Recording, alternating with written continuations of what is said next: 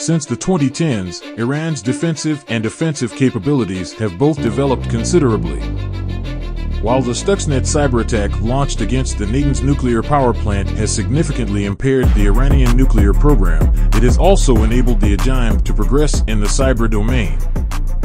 The Iranian regime learned a lesson from this attack, allowing it to invest and develop significant defensive and offensive cyber capabilities. The cyber operations carried out by the Iranian regime come mainly from the country's two major security forces, IRGC and MOI. The Islamic Revolutionary Guard Corps is divided into two parts.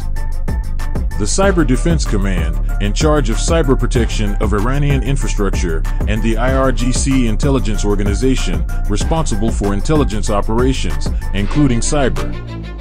On its side, the Ministry of Intelligence collects signals and information intelligence.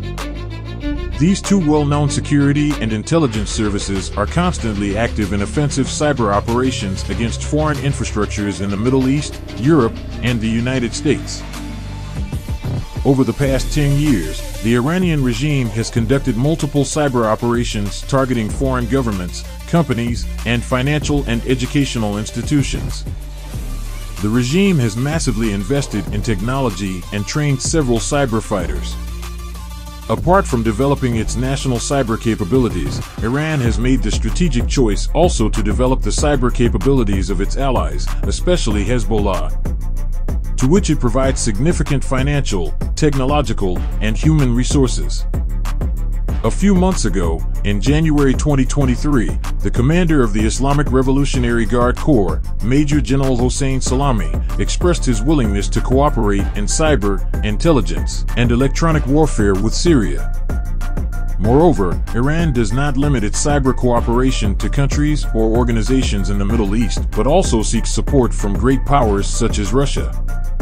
In 2021, Russian Foreign Minister Sergei Lavrov and his Iranian counterpart, Javad Zarif, signed a cooperation agreement on cybersecurity, information, and communication technologies. The Kremlin now provides powerful surveillance software to Tehran.